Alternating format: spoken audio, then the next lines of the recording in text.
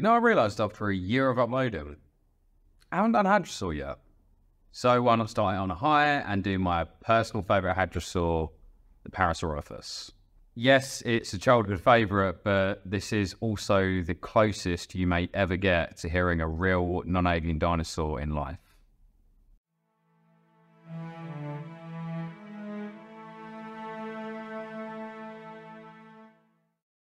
You need two things to be an icon in the dinosaur world.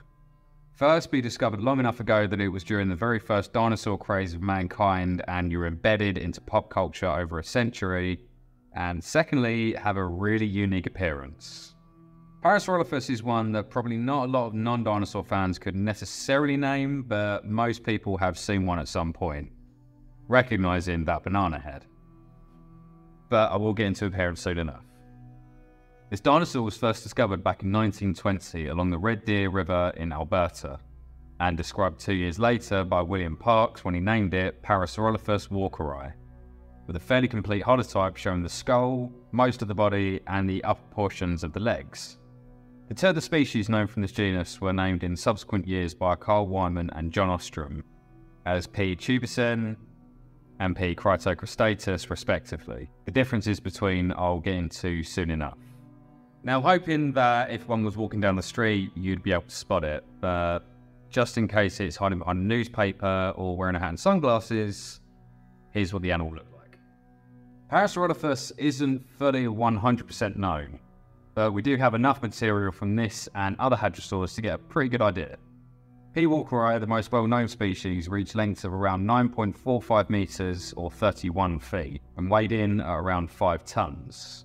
With P. cretaceous being ever so slightly smaller and P. tubicen being estimated to be larger, but only the skull is known, so it's not known by how much. Now, like most hadrosaurs, these animals were quadrupedal when standing, walking or grazing, but thought to have used a bipedal gait when they needed to get a shimmy on. The back legs were strong and sturdy, even for a hadrosaur with 3-toed feet, and it's likely that the front limbs of Parasaurolophus were typical of hadrosaurs in that they looked more like a sauropod front foot, being a single fleshy quote-unquote finger rather than visible individual digits. Now, I'm guessing you've noticed the most obvious feature of this dinosaur, that being the skull. Most of it was actually fairly typical for a hadrosaur, which have been named the duck-billed dinosaurs on account of their snouts resembling that of duck's beaks. Now, just to be clear, this comparison is only superficial. The rostrum of members of this group were stretched out and flattened, forming a beak-like structure that fed into a battery of teeth, with quite possibly the most efficient chewing system in vertebrate history. And don't worry, I will be talking more about that when I come to doing a video on the hadrosaur group. Maybe subscribe so you don't miss it. Then, of course, we have the crest.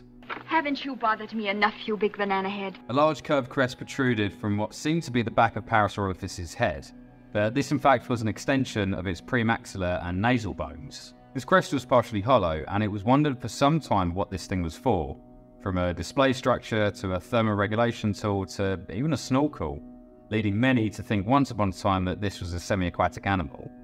But this was no simple tube. The inside varied in complexity across species, but they all consisted of winding tubes leading up, around and back down the crest, resembling that of a trumpet. That comparison was actually an important one too, as it seems now that the likeliest explanation for this is that it was an acoustic structure. Now I'm going to come back to that because I've got a pretty awesome clip to show, but for now let's set the scene by taking a look at this dinosaur's environment. Parasaurolophus has been found in a few formations across North American rocks that are aged between 76.9 to 73.5 million years old. At this point in time, the USA was actually divided into two countries by the Western Interior Seaway, which I talk more about here, with Appalachia to the east and Laramidia to the west.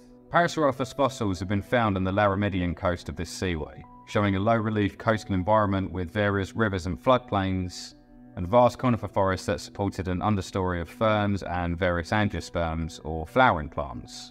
But these areas became more swampy as the seaway transgressed westward throughout Parasaurolophus's existence. Sharing this environment were various fish, aquatic reptiles like the massive Deinosuchus and turtles, a few small mammals, and, would you believe it, a lot of dinosaurs. Hadrosaurs here include Anasasaurus, Corythosaurus, Brachiosaurus, and Lambeosaurus. various pachycephalosaurs like Stegosaurus and Spheroruthulus, ankylosaurs like Anodontosaurus and Edmontia, as well as ceratopsians like Titanoceratops, Pentaceratops, Utaceratops, Centrosaurus, and Chasmosaurus. When we look at the saurischian side of things, we see ornithomimosaurs such as Guapilon and Ornithomimus, dromaeosaurs such as Hesperonychus, Latenovenatrix, and Dromaeosaurus, as well as tyrannosaurs such as Gorgosaurus and Daspletosaurus. Now, I know that's a long list of dinosaurs, to the point where one might question how this many species coexisted. But you have to remember that these formations were laid over nearly 4 million years, with many of these species transitioning into others. So, back to the function of that crest. Now, I did touch on this on my dinosaur sound video, which I highly recommend if you want to hear some more potential dinosaur noises. But Parasaurolophus, at the time of this video, is the closest thing that we will get to hearing a real non-alien dinosaur. This crest was CT scanned and a replica was created through which harmonics were played through, producing a variety of sounds. And we don't know the nuances of how it blew air through this or what other vocal elements were involved. So it's meant to be exact, but what you are about to hear are the sounds produced from this kind of structure. So I recommend that you plug in some headphones, close your eyes, and imagine yourself in late Cretaceous North America as you hear the call of a Parasaurolophus.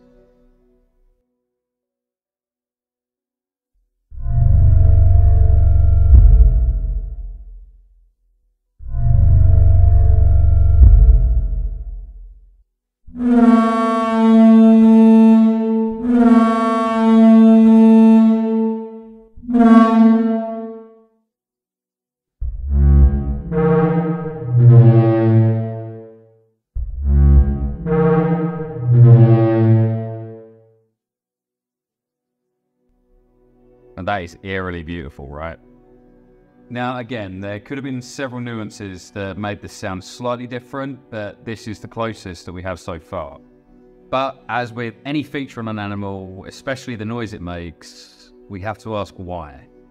Well, this crest on Parasaurolophus was all about communication. The calls this animal made could have communicated issues and potential dangers to the rest of the herd, act as an acoustic lighthouse for the juveniles, and the crest itself could have been highly decorated visually in order to differentiate species or even sexes. So if you could pick one dinosaur, what would be the one that you'd want to hear the sound of?